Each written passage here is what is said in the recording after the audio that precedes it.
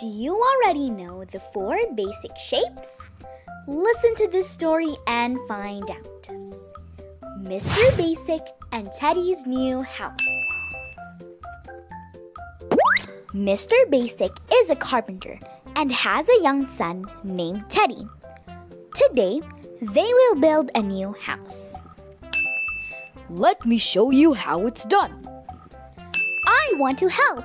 I want to help.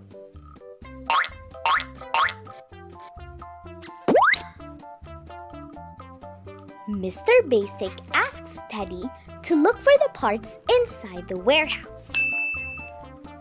Help me find the wall, Teddy. It is shaped like a square. Teddy sees 2 shapes. Do you want to help Teddy? Which one is the square? Is it the yellow one or the blue one?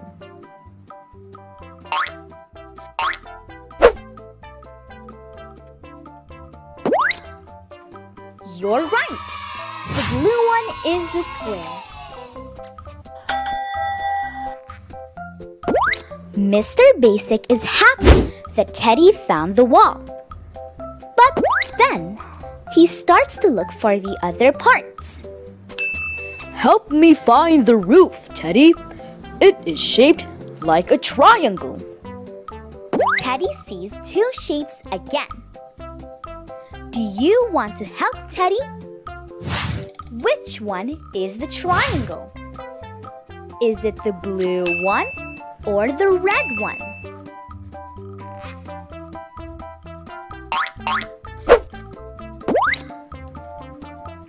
You're right. The red one is the triangle. Mr. Basic is happy that Teddy found the roof. But then, he starts to look for the other parts. Help me find the door, Teddy. It is shaped like a rectangle.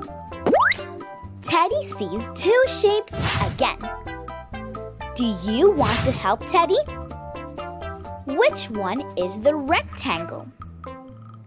Is it the green one or the yellow one?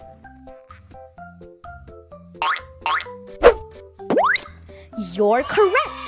The green one is the rectangle. If you flip it in a different way, it's still a rectangle. Mr. Basic is happy that Teddy found the door. Now, he is about to finish building the house. Help me find the light bulb, Teddy. It is shaped like a circle. Teddy sees 2 shapes again. Do you want to help Teddy? Which one is the circle? Is it the violet one or the yellow one?